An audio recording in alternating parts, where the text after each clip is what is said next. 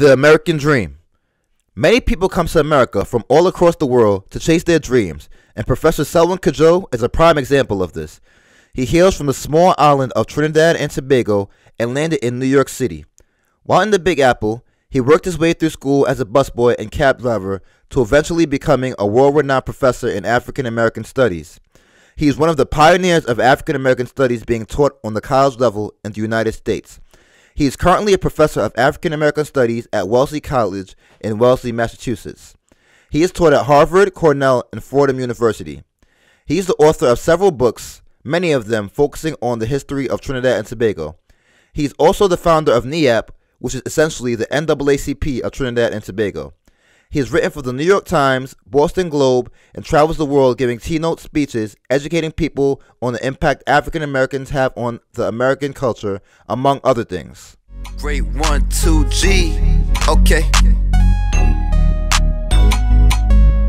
Struggles of success, struggles of success. You gotta work hard if you wanna be the best.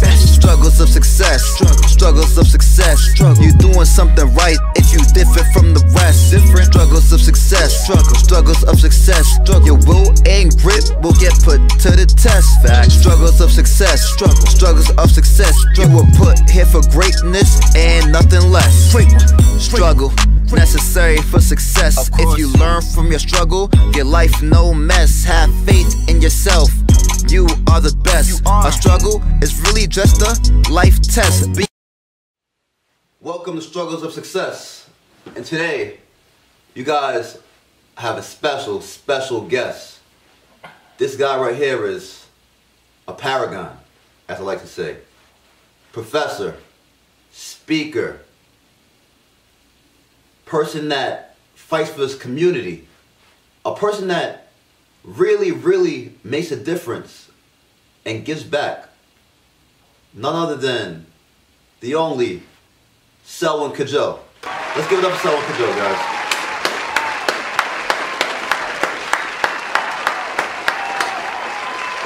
Professor Cudjoe, how are you doing today?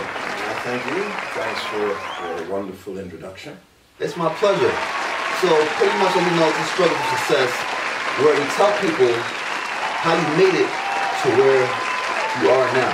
I mean, we know you came from humble beginnings. You're from Trinidad and Tobago, right? That's right.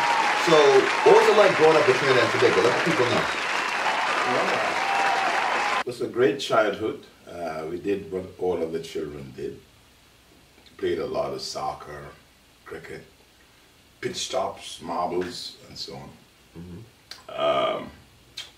And so I grew up in a small village called Tagarigua. And Tagarigua is an Amerindian word, because a lot of the people the Amerindians who came to Trinidad initially came from South America. And sometimes they brought their names with them. So in our village, it was named after the Amerindians. A lot of Amerindians lived there years and years and years ago. When I grew up there was a very large black population. There were 3 villages. St. Mary's village, which was black, that's sort of like in the center. And then you had the Indians, the Indians who came from India, who lived in El Dorado and Paradise. They were surrounding districts. But primarily, our lives were lives of African people. We did things like, give thanks to the dead, have Thanksgiving services, clean the dead, the graveyards, light candles. And so the whole life we had, my mother took part in something called susu. And susu was an African, of course, tradition where we pooled monies together and so on. So I had a very traditional African life in that village, almost a repetition of the kind of life you may have had in an African village. Okay. So pretty much, growing up in Trinidad, it was very similar to how people would have grown up in Africa, and that kind of shaped you to who you are today. I think so. A lot of my values were taken from the... In fact, I was telling you that over the weekend, that's around last weekend, this is Columbus Day weekend was last weekend, I went to see my eldest cousin, that's the eldest Cudjoe alive. She's 82 years old. Her name is Mislet. Myself, my sister Margaret, my cousins Rhonda and Marva, we all said we hadn't seen her for quite a while. We really wanted to see her because, again, we don't believe that when somebody dies you run and cry and all that stuff, that you see them and do for them while they are alive. So we hadn't seen her for a while, so we called her from Trinidad. We found a number from another cousin. That's Junior, that's Marva's brother. Okay. The Swansons, another cousin. And we decided to go see her this weekend. Now, what was very interesting about that, seeing her, is that she's sort of, well, she walks and so on, but she's 82. And she wanted to take us to, we took her to the grocery store. But she wanted to also go to a West Indian store to buy some fish.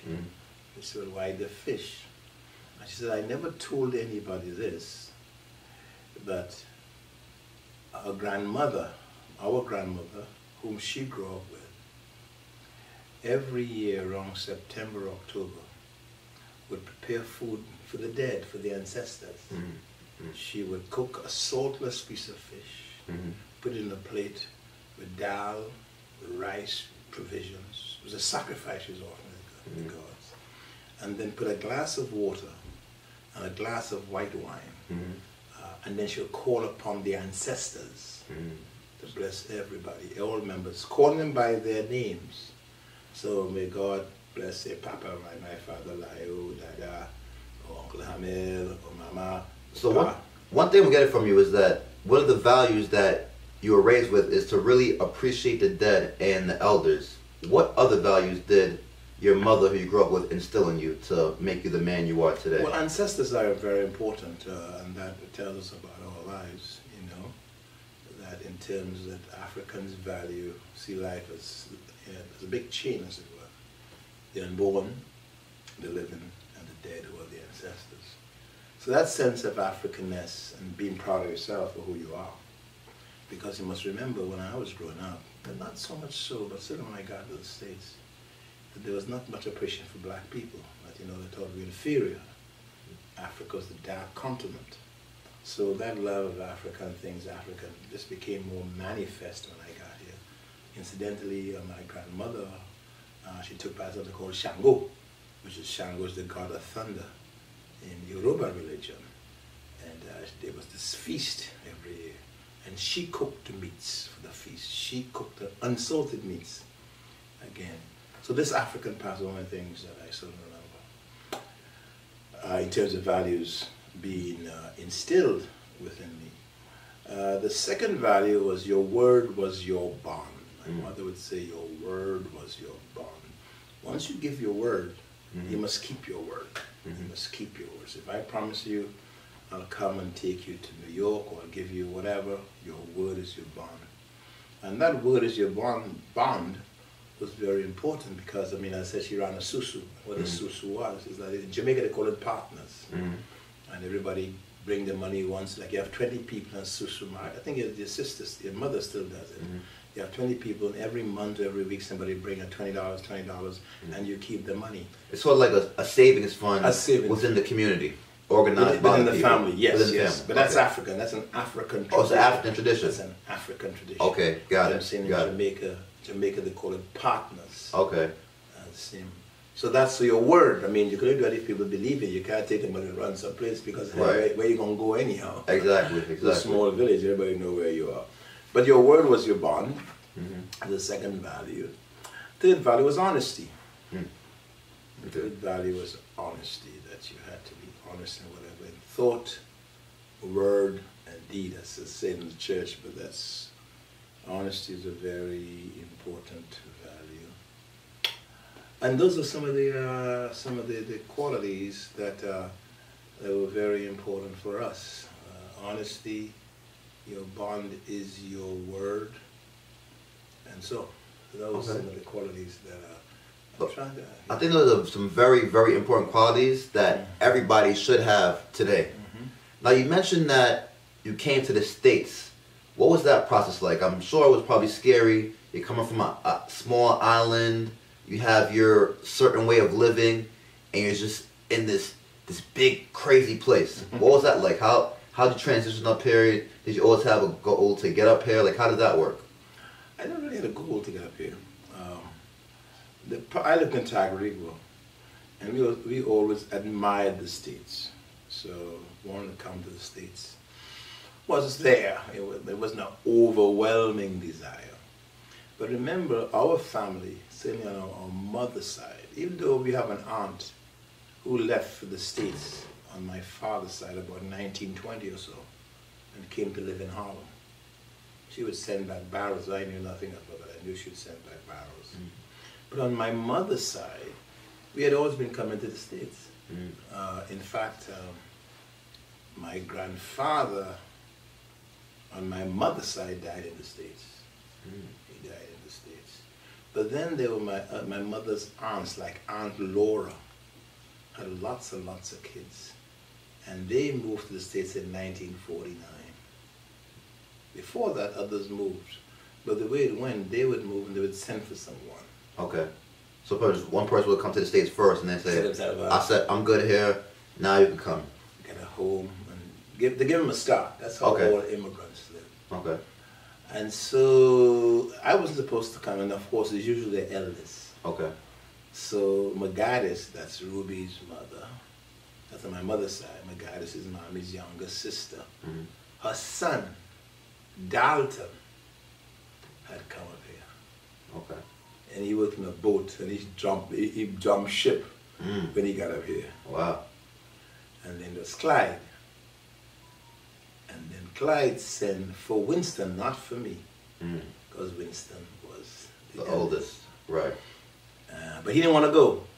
He didn't want to come. He was playing his card and gambling and all that stuff. He loved that life. He wasn't going to come no place. Okay.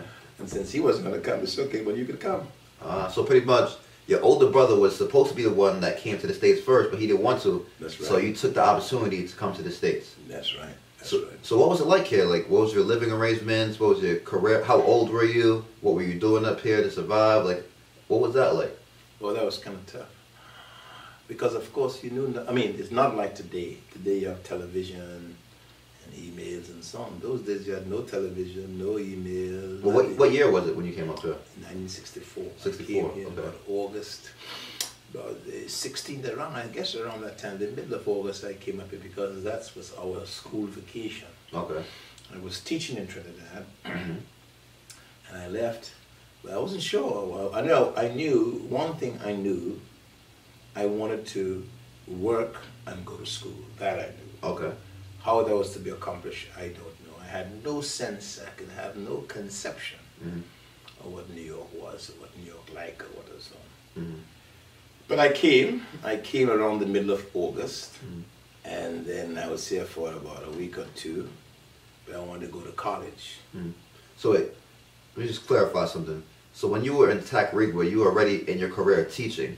I was teaching. It was what's called a pupil teacher. Okay. We have a system in Trinidad where once you leave high school, as it were, or primary school, I would say, and you kind of go into high school, it's a system where you could teach in classes as a junior teacher, as a preparatory teacher, and you go up the line to become a teacher. Okay. So gotcha. I became that through that route. I became a teacher. Okay, gotcha. And so I was teaching. But unlike here, in the States, you have to have a degree to teach. They didn't have to have a degree to teach. Of course, I guess it was a third world country, so that wasn't so. At any rate, I was teaching, and I was determined to do a degree, go to school, because that's what next day, one of the myths, it wasn't quite a myth, but one of the myths that you could do anything you wanted to do in New York. You could start from the bottom and go to the top. The Horatio Alger myth, you start pouring in the bridge. Oh, the good old American dream, as they call it. The good old American dream. Right, right. So I came here, I had, I think, $100 in my pocket. $100 in my pocket. And of course, you've got to go up and down and so on. But I want to go to college, maybe St. John's in New York, or Fordham, whoever will have me. But I applied, and they said I couldn't be accepted into college because I didn't have a high school, I didn't have a college degree. I didn't have science, I didn't have American history. Okay. So they said you had to go and get those two subjects and then you could come back and reapply. Okay. So I got here in '64.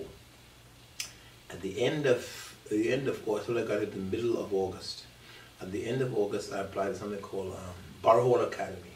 I think it's probably still there. Borough Hall Academy is down Fulton Street. You go down on Smith Street, downtown by the Board of Education. The street before that is Smith Street. Something called Borough Hall Academy where they offer classes. And so I joined the classes. I paid to join, and I did the classes. But they say, well, how did I get the money? Because it must have been about $700. I didn't have the money. Right. So I had $100. Right. It's important. So, and my elder cousin didn't want me to go to school. That's Clyde.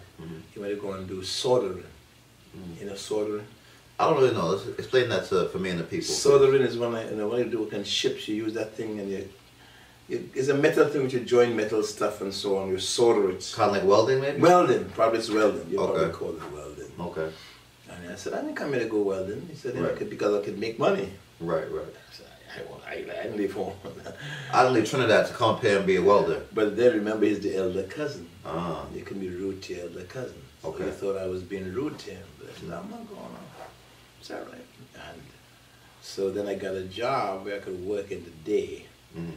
Where I could go to school in the day and work at nights. It was really a job at a restaurant. But how I got the money, he didn't lend me the money. His wife did. Okay. His wife loaned me the money and said, okay, pay me back. He says he's too stingy, he's too cheap. Nice. So she loaned me and I paid her back. I'm sure you probably charmed his wife into lending you that money, knowing you. I hadn't met, I knew her from home because they'd stayed at home. Okay. When you say home, you mean Trinidad, right? At our house in Tagarigua. Okay. Because our houses were, we're probably the only one who owned a house. Our house like a house of refuge. Okay. Anything happened, everybody came to our house. Okay.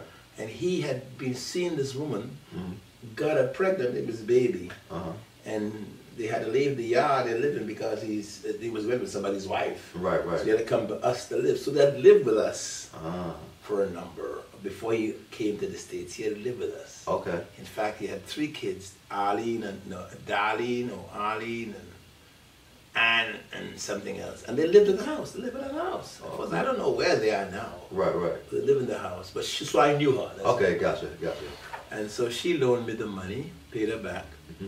But then the real hard part was, now of course, remember you don't know anybody. You know the city. I didn't understand this. First of all, I didn't understand how these houses were all joined together. Those row houses, everything in New York, Brooklyn, everything is joined together. Right. The brownstones and all that stuff. Right. Because everybody has a standalone house. Exactly where you're from. Yeah, so I don't understand that. So the first time here, I walked down 1 block and I come back home. Next day I walked down 2 blocks just to get a feel of the city. Right. So then I had to now go to school. The fare is 15 cents for a token. Okay. What's this, the bus, train? You could use it for everything because the bus and the train. Okay. The token was 15 cents. Okay. And I got a job as a dishwasher, I think, yes. Working at a restaurant, that was the easiest one to get. Because remember, then, of course, I didn't have... You didn't have your papers yet? I couldn't work, so... Right. So how'd you get that job? Do you know somebody, or no, you just walked in? No. There used to be agencies in Manhattan where you go to an agency and you pay a fee and they send you to a job. Okay. I don't know if it still exists. You go down and they send you the job because in any part of the Bronx, when you go and you start to work. Now I was making, I guess no more than about $50, maybe less than that. But remember, you have to send money home to your mother. You just have $5. You gotta pay your tuition. You gotta pay transportation. You gotta get books, all on that. Wow. But the thing about it, and you pay your fees. So I couldn't buy anything. So each day because when you work at a restaurant, you can have everything to eat but steak. Okay. So you got the free food. The free food. Oh, because in the day I ate nothing. The day I ate, so go chock full of nuts. I don't know if it still is there. I'd have a cup of coffee and a donut. That's all I'd have for the day.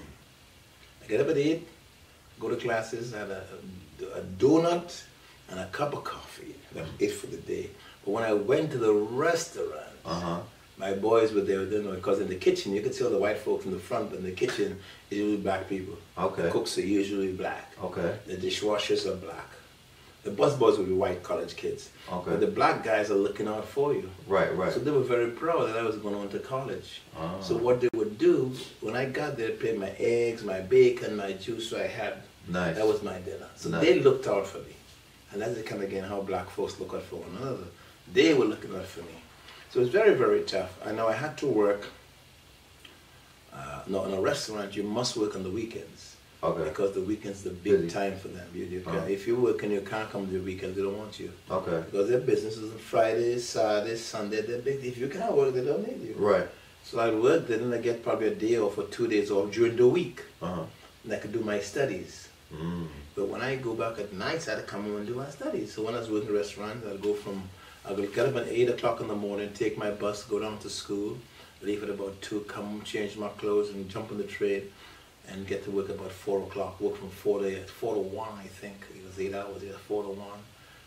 And then those days I had lots of snow, lots and lots of snow. And I would, and of course when you work in a restaurant, in the kitchen, you got to clean out the whole kitchen before you leave. Right. So the crew that's coming in the next day has a clean kitchen. Mm-hmm. And you come home, of course, then you had no car, so you had to wait for the bus. Mm. And it's cold like hell. So what time did you get off about? You said you said you woke up at 8 o'clock, went to class, and then work started, what, about 6? No, to work? Yeah. 4. 4. Yeah, 4. I said you worked from 4 to what? 4 to 1. 4 to 1 in the morning? Yeah, 4 is Wow. 8 hours. 4 to 12 is 8 hours. So Okay. you get 1 hour off. So about Wow. 4 they leave about 1 o'clock. They come here to study Wow. for like 2 hours. So then you're going to bed till 3 o'clock. Wow. And you get the next morning, you're gone again. Sunday you got so tired, you're taking a shower, you fall asleep in the damn shower, in the bath or something like that. So it was very, very tough. I mean, it was so cold, and you had no money. So I remember, so winter came, I got in August. Winter came, I was wearing a Terraline shirt, and the breeze began to blow, and I began to feel so cold. And I went to a Salvation Army, joined, and bought a winter coat for $5. Nice. And that took me through about 5 winters. Mm-hmm. That took me through about 5 winters. Okay. So that's how tough it was. So, but you had to keep on, and I kept on going, you know. So it was very, very tough. It was very, very tough. At some point, that's when I went on to college now. So wait, so what kept you going? You know, what was it that's a pretty difficult schedule, you know, wake up, 8 o'clock, all you have is a donut and a coffee to hold you over till 4 o'clock, then you work from 4 to 1, then you come home and study for 2 hours. What kept you going? You know, I mean, I'm sure there was times you're like, oh, I can't study, Oh, yeah. I want to quit. Yeah. You know, what was that motivating factor that kept you going? It's something I really can't describe. It's just that you want to make it. I mean, the goal then, of course, first of all, you can't go back home. Mm-hmm. You're proud, you want your mother to be proud of you. And you left, and at 20, you got a little energy. 20, 21, you got energy. Mm-hmm. So, I mean, you know, you just push. The thing you want to, I guess you want to achieve, you want to get a degree, you want to, you know, you want to better yourself. Mm-hmm. And so that is what kept you going, because somehow you know, if you do this thing right, there will be better days ahead. But, I mean, yes, sometimes I said I almost joined the army. I joined the army when things got so rough. The army, that's what at that time was the Vietnam War. I almost joined the Vietnam War, you know. Mm-hmm. But it turned out because of my leg. So So how close were you to joining? it turned out because of my leg. Oh, so you already went through the whole application I didn't go process? through trust. I go and they were asking me about the thing, and I probably told them about my leg, and I couldn't go because of that. Okay. Like, sure, if my leg was good, I probably have gone. Because it was really rough. I mean, you go on day in. I mean, you had no day off, you know. Mm-hmm. You go to school 5 days a week, and on the weekends you go to the weekends you go to The restaurant. the restaurant. Mm-hmm. And so that if the 2 days during the week you probably had to study. Mm-hmm. And I guess on those days off, I remember I'd sleep all day. Mm. I'd sleep, because I was tired. Right, of course. As you should be. As you should be. So it was really rough, but I wanted to do it, you know, and met new friends and so on and so forth. So what was like your first, I guess, success, your first small win where you saw like, you know what, I actually could be a teacher in the States? When was that for you? No, I don't know, no small wins, I suspect. I think it wasn't so small wins as it was simply survival, the survival mechanisms. I mean, I of course, then when things began to change, of course, I said the first week I worked, my first year, I went to whatever school I called, And then the next year I got into St. John's. Okay, so you actually completed the American history. I committed to it, but the prerequisite. interesting about that was a very funny thing. In Trinidad, we did not have semesters Okay. or credits. Okay. When you get to St. Age, you take your GCs, either pass or fail. There was no credits. Right. Here you have a credit system. Mhm. So when I went to this Borough Hall Academy, Mhm. and I was getting A's and all that kind of 90s, and all these little white boys who were getting 70 were supposed to graduate. So I didn't understand how I'm doing better than them. Mhm. They're supposed to graduate, and I can't graduate. Right. I don't understand that at all. I had no notion of this credit stuff. Uh huh. So, I mean, the one thing my mother always told me, said some of the lessons, to stand up for yourself. Okay. Speak your mind. If you believe in something, you speak your mind. That's apart from honesty in your word. Another value. The value, stand up, speak your mind. That's why your mother's the way she is. Speak your mind. Mhm. And so after a month or so or two, I went to the principal of the school. I said, I don't understand this stuff. Mhm. I'm doing better than all these guys, and they're going to graduate. Why can't I graduate? Because I got a 3 or 4 year program. Right. And he said to me, if you think you're so smart, why didn't you do the GED? Okay. I didn't know even what the GED is. I didn't even know what that was. You know. Ah, We okay. went there, I said, fine, and I said, well, the Stevens Institute in Hoboken, New Jersey. I think it's not Stevens, probably Institute or Student University. But we went there, I took the path Mhm. out of New Jersey, out of 34th Street, and went to Hoboken, New Jersey, and did the GCs. And I got 90% over 90 in everything I did. Nice. Nice. That's over 90, meaning you're better than 90% of the people who did it. Nice. So when I went to apply to St. John's, again, they can understand. I had GCs, a General Certificate of Education from London. I done this course at London University. I had taught, I'd passed Trinidad exams and so on. So when I went to St. John's to talk with the dean, now again, I didn't know what discriminate racism was. So I wasn't scared of going to talk to any dean. Well, the dean was the dean, so I went to talk with him. And he says to me, well, I'll tell you what. If you could get more than, if you go to do the GDE and you get 90, more than 90%, I'll admit you. And I said, boom, I got it. Ah, I whipped they it didn't know out. that. You already had it. Oh my God, I whipped it out. Okay. And so they had to accept me. Okay. Okay. And that's why they... So St. John's right here in Queens, right? No, Queens was there was a branch of St. John's in Brooklyn. Okay. Okay. Around again by Livingston Square, right down by the Board of Education across the street. There was a Brooklyn branch. I went to the Brooklyn branch. Okay. Okay. But Queens was this sort of like headquarters. Oh, okay. Gotcha. So I went to the Gotcha. Brooklyn branch. And then after being a year at St. John's, What did you study there? I did all kind. I was doing I guess I was doing economics. I suspect. Okay. I was doing economics. And then after a year, the priest up at St. John's here struck.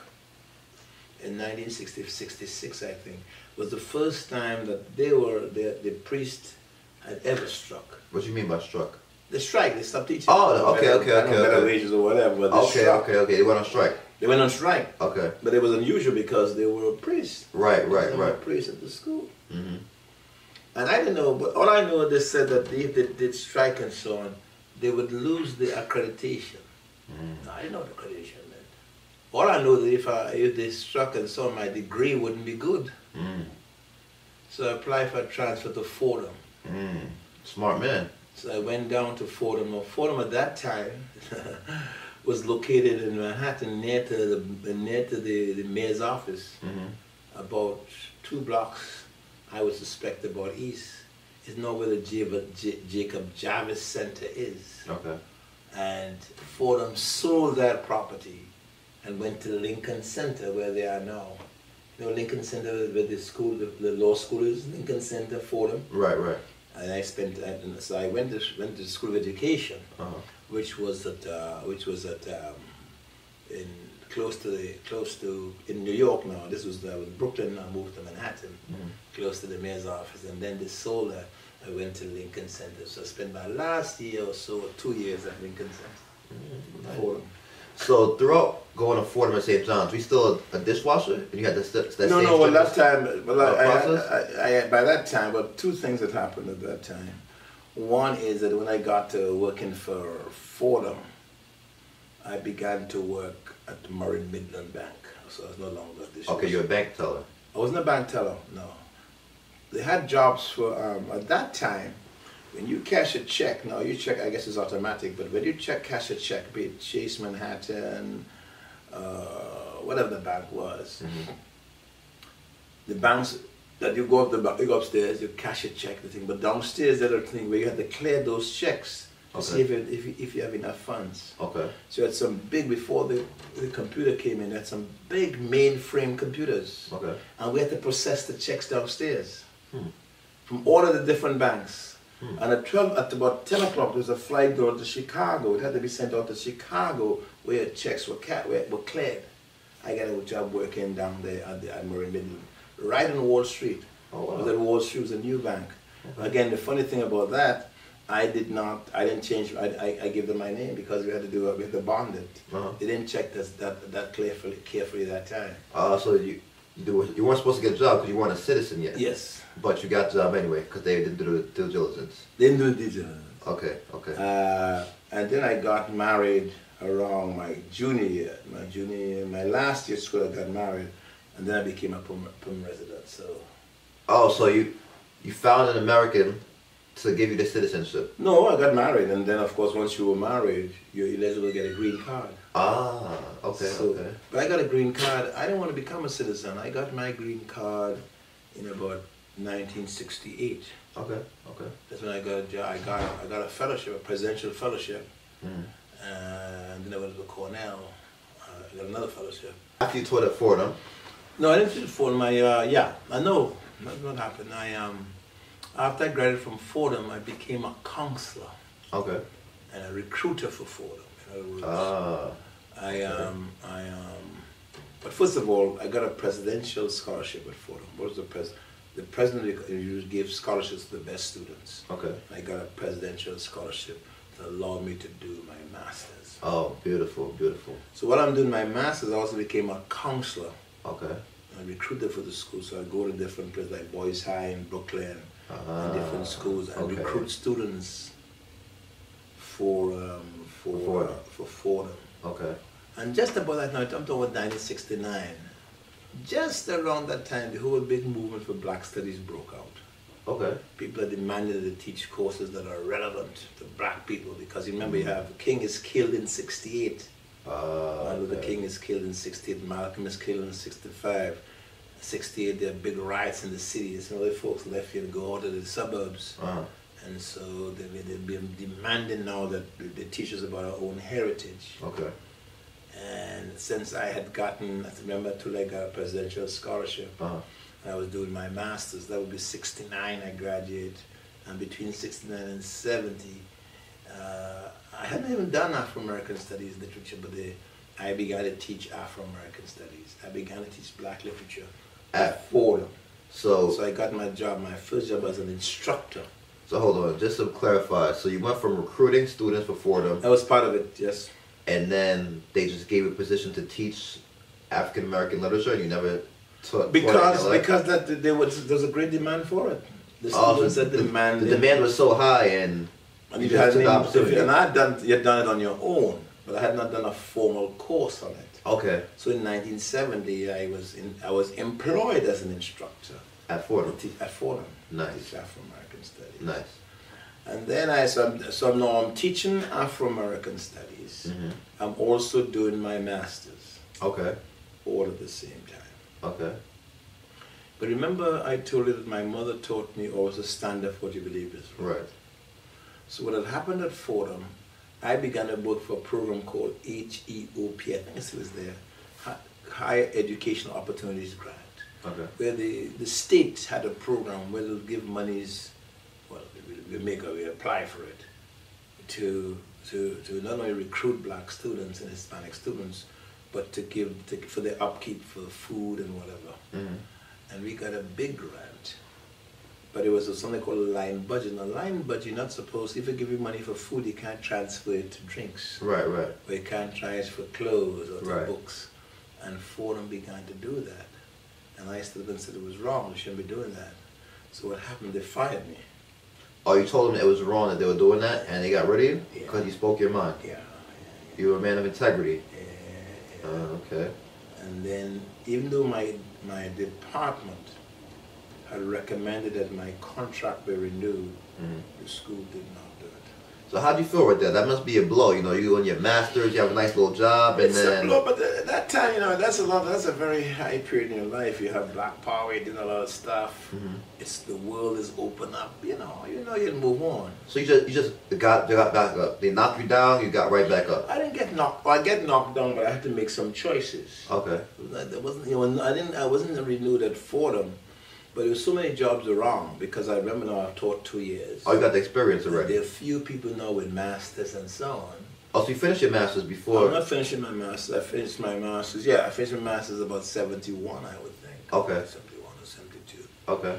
But the big trick here now is where sometimes the decisions that you make change your life. Okay. Now, they have not renewed my contract. And the reason they gave, I had not showed what they call proximate plans for the completion of my theology degree. In other words, I was not in a PhD program. Because to be a professor, ideally ought to have a PhD. Okay. Not all professors, but now I guess so, but then you had a little bit of the masters and they were professors. Okay. And so I had to make a choice, which is, of course, was the best choice I ever made. Is that I could go and look for a job. I could have gotten a job at City University, any other place, but I would simply have had a master's. But I made the determination, since I wanted to teach, I knew I had to get a PhD. Okay. So the choice was, do I go ahead and do my PhD, which means I would not be getting a salary, I'd be going back as a PhD student, or I could work at City College, sometimes remain a professor, Right. or an instructor getting a full salary. Okay. That's a big choice right there. It's a big choice. It's a big choice. And I'm married at this time. I'm married at this time. So I said, if I'm going to take the shot. I really thought, again, this is where you asked me what kept you going. I really felt I could have done my PhD in 1 year or 2 years. I really felt that. Okay. So I got into Columbia. No, at that time, no, I don't know what an Ivy League school is or nothing. I'm from Trinidad. All I know is a university. I don't know anything about Ivy League and Fordham and Harvard and Yale. I didn't know what those things meant at all. In fact, the guy who recruited me from Harvard, Cornell, talked about the Green Machine. That's the name of the football team. I know what the Green Machine was. Right, right. So anyhow, I had to make a choice. And then, of course, now having made the choice to go to university, I applied. I had 3 choices, I think. Boston to do my PhD. Okay. Boston University, Cornell, and Howard. Okay, so this is for your PhD. You My can get PhD. it in African American Studies? No, or? no. There was no such thing. This wasn't being offered at the time. I had to get it in English. Oh, in English, okay. Because I did my undergraduate degree in English. Okay. In English, so now I have the choice. I have to now decide. Now remember, I told you I don't know anything about Ivy League schools. I don't know anything about American higher education. So I got these 3 schools and I have to make a choice. There's a white guy called Dan Sullivan. He was a philosopher. And he was very kind to me because first when I got kicked out of Fordham, he got me back in. But he treated me as a man, He says, you messed up, don't do it again, I'll get you back in. Okay. But he had done a thing that had given me confidence in him. While I was at Fordham as an undergraduate, he had got me 2 scholarships. Not much money now, but then was a lot of money. I would say $250. Right. To buy books and so on. That was big. I mean, No, that is big. That is big. Nothing, man. That is so big. he treated me well, so I had confidence in him. Okay. So I went to him and I said, Dr. Sullivan, I need your help. I've been accepted at 3 schools. And I told him the schools: Howard, Boston, and Cornell. What should I do? And he said to me, if you go to Cornell, you'll never regret it. Okay. And I went to Cornell, I've never regretted it. Nice. So now I have to go out to upstate New York and I go to Cornell to do my PhD. Okay, so do you finish it in the 1 or 2 years like planned? No, you couldn't. There's no way. There's something to do a PhD, something called a residency requirement. Okay. And that residency requirement means you must be on school on the campus for 2 years. Okay. So 1 year is out of the question. Okay. So being It that took me 3 years. 3 years, not bad. So being that you're married, I'm not sure if you have kids yet at this time. I got 1 daughter. Frances was born in 1970. So you have 1 daughter. Yeah. You have a PhD. What's your living situation like? I don't have a PhD yet. I got the PhD in 75. You're pursuing a PhD. Pursuing a PhD. And you still need money. So are you working still? They give me, I was again, yes. I had what's called a junk. I was all a hustler. I taught it. As a adjunct, they gave you a small stipend. Uh-huh. But I also taught a course at Ithaca College. So that brings some extra money. So while you were pursuing your PhD, you were an adjunct professor at Cornell. No, I was an adjunct professor at Ithaca College. Also, you did both of them. Okay, so but I'm doing my PhD at Cornell. I'm a student, a PhD candidate at Cornell. Okay. But I'm doing an adjunct at Ithaca because I taught before. Ah, okay, nice. So you're getting your professor experience up. Well, I mean, that's a job. I mean, it's a job. You know, they don't want to look at experience, just want a job because you don't have enough money, and that helps you fill the hole. Okay. So you're pursuing a PhD, and you're an adjunct professor. Yeah. All right. And you graduated in what, 70? 75. 75? Mm-hmm. Okay, so after that, you jumped right into being a full-time professor, or was Yeah, well, then, of course, now I have a PhD, Uh-huh. so I could be a professor. But I mean, the different stages. The first stage is an assistant professor. Okay. But it's funny enough, again, when I got my PhD, I had three choices again. Mm-hmm. One was, again, Howard. Mm-hmm. Howard offered me an assistant professorship, Mm-hmm. I think making about 12.5. Mm-hmm. Ohio University offered me an associate, which is a higher rank, Mm-hmm. making 16,000. Mm-hmm. And a place called, Kalamazoo. Kalamazoo in Michigan offered me a higher amount, 21,000. Mm-hmm. But my dilemma there is I want to teach at a black school. Mm. I want to teach at a black school. That they offered me first the lowest rank assistant, Uh-huh. the least amount of money. Mm-hmm. But I want to teach at a black school because I come out, I want to teach black kids. I don't want to teach white kids and so on. So when I went to the chairman of the English department at Howard, he says to me, that's the best they could do. Because I said, well, listen, I've gotten these big offers. Make it 13.5. That's only 1,000 more. Yeah, but I could live up because I already remember my guy that I want to teach at Howard. Right. Kalamazoo, Athens, Ohio, all the white guys. I want to go there. Right. They make it 13.5 because I had a friend and she said to me, get your best salary. Okay. Because at Howard they don't raise your salaries very often. So Okay. make the best deal. Okay. And I said, give me 13.5, make me an associate. Mm-hmm. He said, that's all we got. If you don't like it, you can leave. I said, okay. Wow. I left. Wow. Because I know that with that attitude, it wasn't going to place. Right. And I went to Athens, Ohio for 16,000. Mm-hmm. And I taught there, but I hated it. There's no black people, no black women, Mm-hmm. no black church, no black nothing. I was the loneliest So you guy. taught there for a year? Yeah. So you left your whole family in New York and... By that time, my wife and I think we were sort of separated, I suspect. Okay. I think by that time we were separated. Okay. And because we got divorced in well, I was at college, as a matter of fact, at 1974. I thought I got married in 75, so 74 we had divorced. Mm. That must have been tough, pursuing a PhD and then you have all this extra personal... Oh yeah, I baggage. a whole lot, and I have a daughter and all that kind of shit, but hey, you gotta keep life it going. is tough, you gotta make choices and keep on going. Right. Because sometimes you make a bad move and it's funny, you make a bad move at that time and it messes your whole life up. Exactly. You wouldn't see it then, but when you look back, So I went to Athens and I spent a year, but I hated it. Mm-hmm. And then of course that's where I got involved with the African National Congress in South Africa and all those revolutionary groups down there. Mm-hmm. And I got involved in Marxism, did some work following the Communist Party of America, and so on. That's my first year. That's why we were fighting for the liberation of South Africa. Mm-hmm. And then I was I couldn't take it down there, man. It was lonely. Mm-hmm. And then again, jobs. I applied for a job at Albany, New York, Harvard. Mm-hmm. I said, and I got in Harvard. Okay. So that was it. I said, shoot, you get in Harvard. I'm going to Harvard. So, Nice. so after 1 year, that's in 76. Mm-hmm. 76, I got into Harvard. I got an assistant. No, funny, I had to take a demotion to go to Harvard. Mm-hmm. From an associate to an assistant. Mm-hmm. I didn't mind it. I Right. just went to Harvard. I wanted to go to Harvard, right? Right. That's school. Man, you can't beat Harvard, man. Everybody knows about Harvard. Everybody wanted to go there. So I went to Harvard and that was it. And that's how I got then I began to work at Harvard. That was a great place to work, How many years were you at Harvard? 5 years. 5 years, okay. 5 years. And did you get any promotions in those 5 years? Or No, that's not how Harvard works. Harvard gives a junior professor a 5-year contract, then you got to go leave and make your way in the world, and they would invite you back. Oh, wow. So I left, but at that time I didn't want to. I didn't think about teaching. I wanted to go and get involved in politics and so on. Okay. So at the end of that time, I went back to Trinidad. I spent a year at Cornell, and I went back to Trinidad for like 5 or 6 years. Oh, really? So after you taught at Harvard, you went back to Trinidad? Yeah. And did you taught there? Never got a job.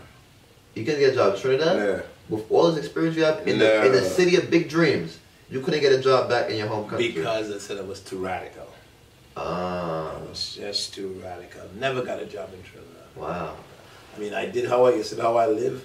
Well, I did what you did. I began to do interviews. I began to interview Angela Davis, Carl Sagan, and so on, and package it and send it to Trinidad with a show on television. Oh. And then, of course, in the summers, I would teach at Cornell. Cornell always liked me. I always had a good house. I like my home. Okay. Cornell always liked me. So even though I stopped teaching at Cornell, because I went there and taught for a year, probably 6 months before I went back to Trinidad, but I had a summer job. So every summer I'd go up to Cornell and teach. Okay. Okay. And then after I couldn't get a job in Trinidad for 5 years. So during those 4 or 5 years, you just did interviews with people who... They have celebrities, like what they like. I did something on Bob Marley, but I did something on Bob Marley because Bob was died. I did Carl Sagan, was a great astrophysicist or whatever he was. The planetary scientist is what he is. Okay. I interviewed Angela Davis. She had done a lot of revolutionary stuff. And other people. Okay. Okay. I sent it to Trinidad. I did something called Time to Talk on TTT. I don't know they did those programs now. And I did, for example, this guy who was from Eritrea, from Namibia. The president, myself, and County had gone down and done that. We interviewed him at the United Nations. Because all the time, all those countries are fighting for independence. Right, right. So that's part of that. That's the 80s. Okay. Yeah. All right, so boom, you're in Trinidad for 5 years, and you say, you know what, I want to go back to teaching. I didn't say that. What happened is that I'm in Trinidad. I'm trying to make a life in Trinidad. I think my family, we get back together. They come down for a year, Francis and mother. And I'm working among the Indian people, organizing them and so on. And then in what happened? Oh, my brother got sick. Eddie Winston got sick in 1984. 84, 85. Yeah, 85 because Francis was born 85. He died in November, but like a month or so before he died, he held my hand, my ex-wife's hands, and says, "Man, you know you're a good man. You want to help your people, but you can't live off your mother. So you better get a job." It's okay, and that's what led me to get a job.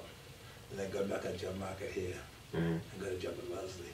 And that's where you are today. But I was very lucky. Yeah, that's what I did. I was very lucky because I was when I would have been in my 40s, right? Yeah, I'd be close to 40. You know, it's difficult when you get older. People give you a job, but I had taught at Harvard.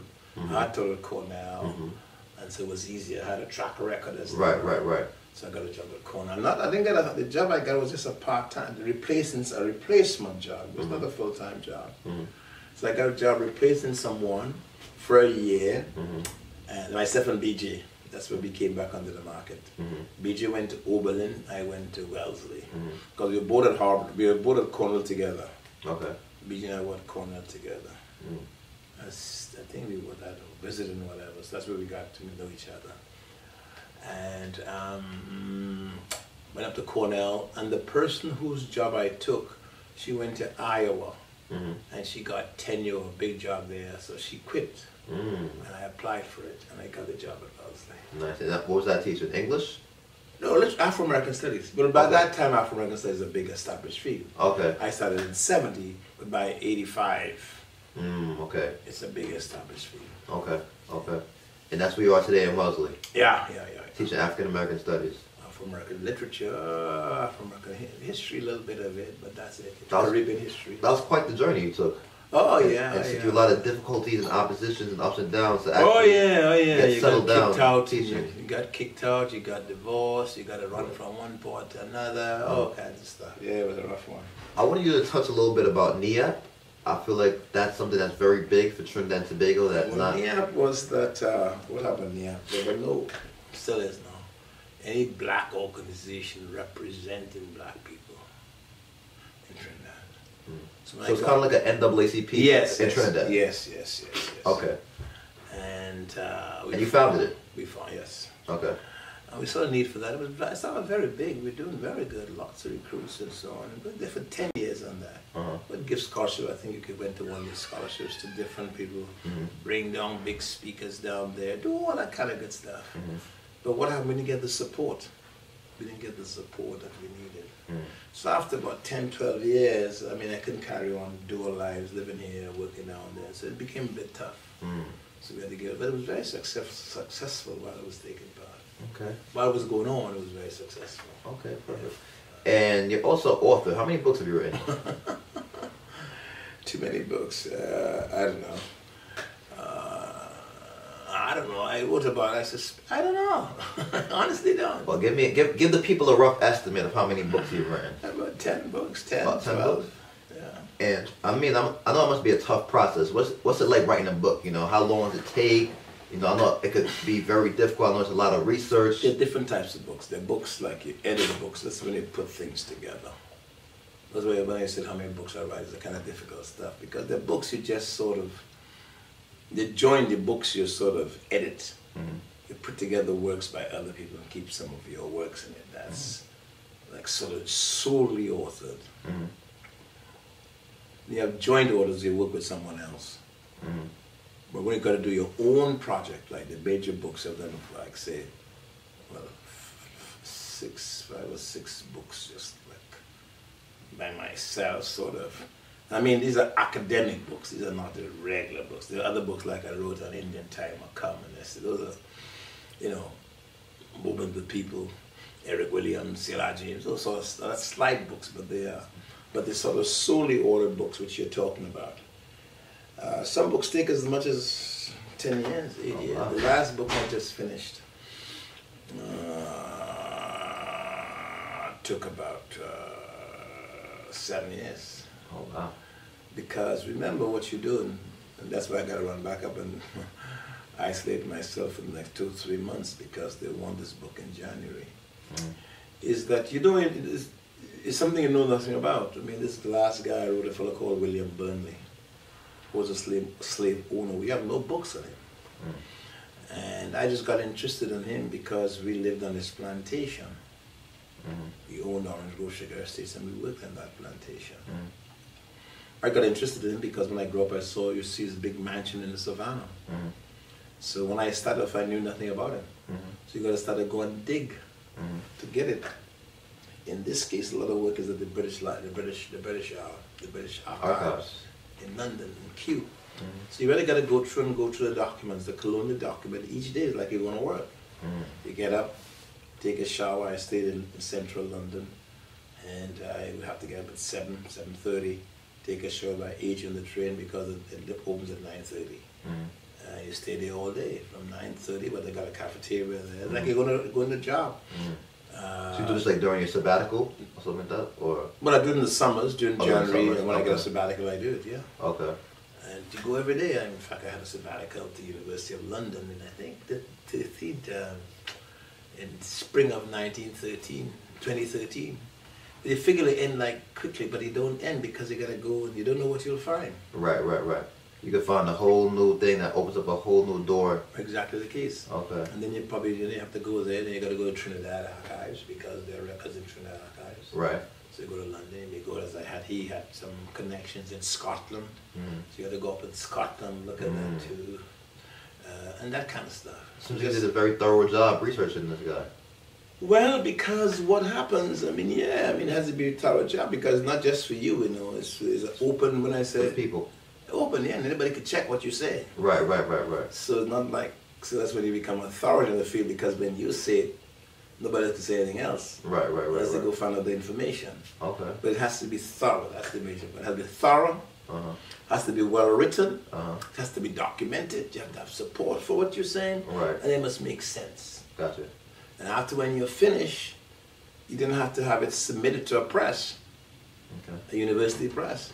They may agree or don't agree. They may say, like right now, I submitted to a press, two turned it down. One press turned it down, I think, Carolina press, 2 press turned it down. The 3rd press accepted it. But then you have to do a summary of the reader. They sell it to different readers. You don't know who the readers are. And they make comments about it. Strong points, and then you have to put that together And now at the point I've read a synopsis, and now we're trying to get out for next year.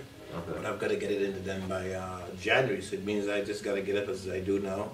Get up at 6 in the morning, go to my office, get up at 6:37 sometimes, and work all day. Okay. So you're still working hard, still hustling. But it's not hustling, it's not work. I mean, when you begin to like something, it's no longer work. I mean, it's work, yes, but you enjoy it, so it's not a work. I mean, you're looking for because you want. I think that should be said again. I think that's a very important comment. When you like something, it no longer becomes work. work. It's not a job. You just got to. I mean, you see me reading last night. I mean, that's a book I'm reading. I mean, I have to use it for my new book because it might have some new information.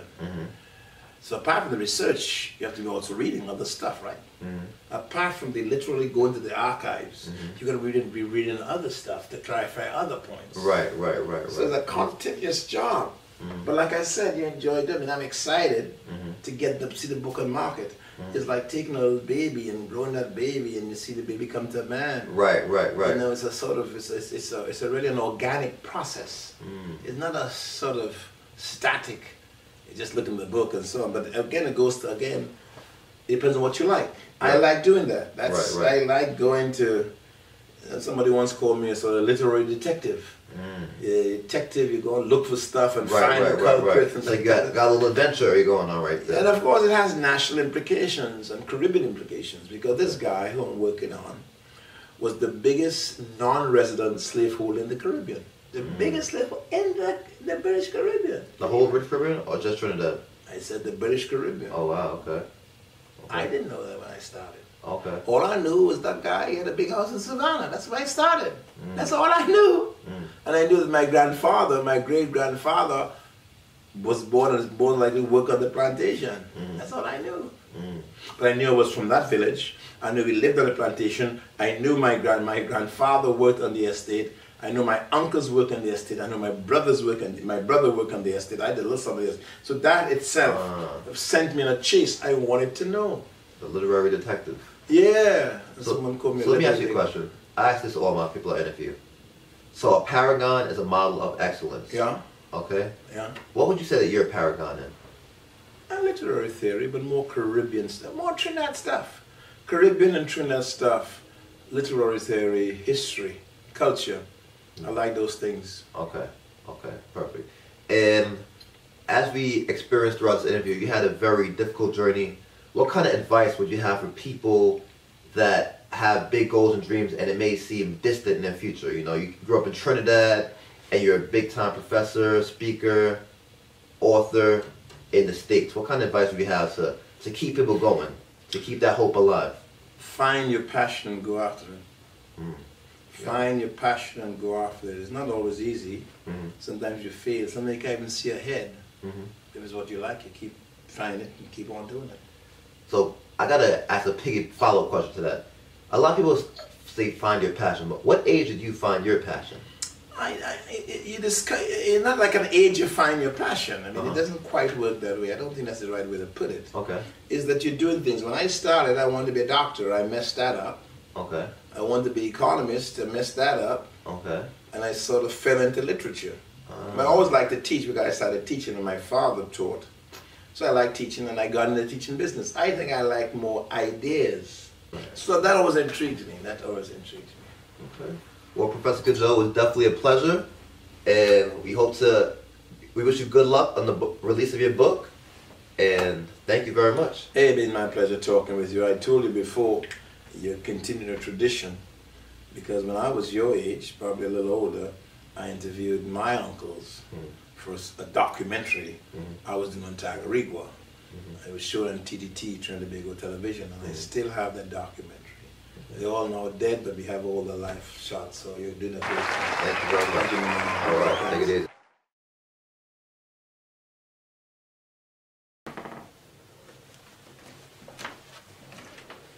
Yes, it's your fate to be great. It's your boy Great 12G. And what's this logo, you ask? It's a logo of greatness. The logo that represents paragons. Now, what's a paragon? A person or thing viewed as a model of excellence. For example, William Shakespeare is a paragon of literature. Me? Great with 2G? I'm not going to front. I'm not there yet. But when it's all said and done, I'm going to be a paragon of greatness. When they're thinking about great people in the year 3G, from the year 2G, they're going to think about your boy.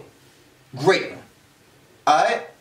So go out there and cop some Paragon products at great12g.com. Because you are a paragon of something. And remember, it's your fate to be great.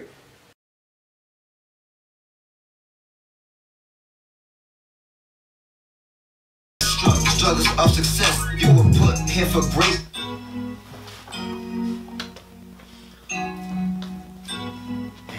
Listen. Hey.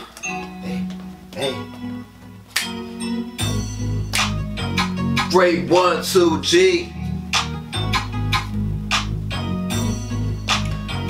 Okay. Struggles of success, struggles of success. You gotta work hard if you wanna be the best. Struggles of success, struggles of success. You doing something right if you different from the rest. Struggles of success, struggles of success. Your will and grit will get put to the test. Struggles of success, struggles of success. You were put here for greatness and nothing less. Struggle necessary for success. If you learn from your lesson, your life no mess. Have faith in yourself, you are the best. A struggle is really just a life test. Be a student, study the universe. You were put here for success, destined from birth. You were that lucky sperm, you were that lucky egg. Definitely not a germ, the real noble leg. Struggle from the start had to be free. The creation of you was a destiny, a pregnancy for you to be born. That is all struggle, you are not the norm, truly unique. Listen when I speak, struggle necessary, learn the lesson that it teach. I don't mean to preach, your dreams in your reach. Millennial motivation, call this my speech. Struggles of success, struggles of success. You gotta work hard if you wanna be the best. Struggles of success, struggles of success. You're doing something right if you're different from the rest. Struggles of success, struggles of success. Your will and grit will get put to the test. Struggles of success, struggles of success. You were put here for greatness and nothing less. See, any really special, only one of you. Even if you're a twin, differences just a few. Yeah, there may be two. You may have different crews and you have different struggles, depending how you grew. Let's talk about the Jews and what they went through. The Holocaust was crazy, but they did pursue. Now they have all the bread and like they far ahead, but just 80 years ago they were almost dead. See, anything is possible, you just can't quit. Look what Rosa Parks did, cause she wanted to sit. You gotta have courage and a lot of it, but courage ain't nothing if you don't got grit. Get gritty. Stay persistent. Take over your city. Go the distance. Struggles of success, struggles of success. You gotta work hard if you wanna be the best. Struggles of success, struggles of success. You doing something right if you different from the rest. Struggles of success, struggles of success. Your will and grit will get put to the test. Struggles of success, struggles of success. You were put here for greatness and nothing less. Great.